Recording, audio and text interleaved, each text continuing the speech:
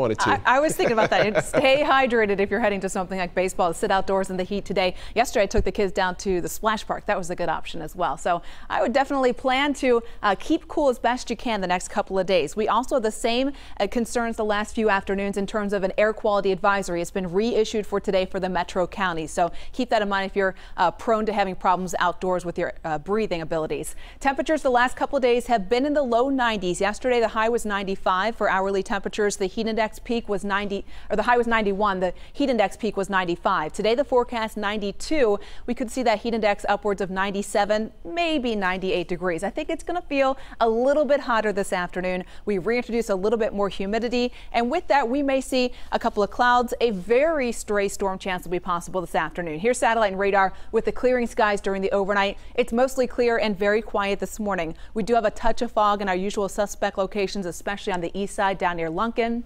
But from downtown, it's looking good with high visibility in the city at 10 miles. The temperature's at 72, that heat index matching it, and we had that dew point near 70. So we're talking near the oppressive category for our humidity. The winds are calm. Out across the plains, excessive heat warnings and heat advisories. They edge close down through Louisville, but not quite in for us today. We may see that heat advisory criteria get met for Friday and Saturday and possibly even into Sunday. So it is on the way. That hot air out in the plains is edging our way. It's hot and it's humid air pushing into our direction, and so that's going to allow that heat index to climb even higher today. We will more than likely stay dry for a good majority of us as high pressure continues, but we could see with a little bit more humidity a very stray afternoon or early evening thunderstorm. I don't think it's a lot of activity today. We will see a few more storms possible tomorrow that may slide in from the north to some complexes that stay together. So we increase the chance for some scattered storms on Friday, and we'll have an increased chance into the weekend as well. So maybe a little bit of relief at times from the heat because of a few storms. 92 for a high today, a little bit hotter than we've been the last couple of days. 72 for a low tonight, another warm and muggy overnight.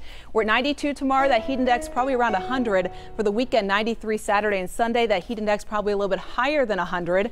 Scattered storms to start off our weekend. There'll probably be a few more of them Sunday and Monday. I think that looks like our best windows to get thunderstorms. Late in the forecast, temperatures are back into the 80s. Kyla. Hey, Jennifer, talking about more construction because we really don't have any accidents or other major incidents out there. So that's good news. But we do have quite a few cone zones to cover for you. So let's start out along I-71. We still have this closure on Cornell Road. That bridge also seeing a replacement project this summer. So that is closed.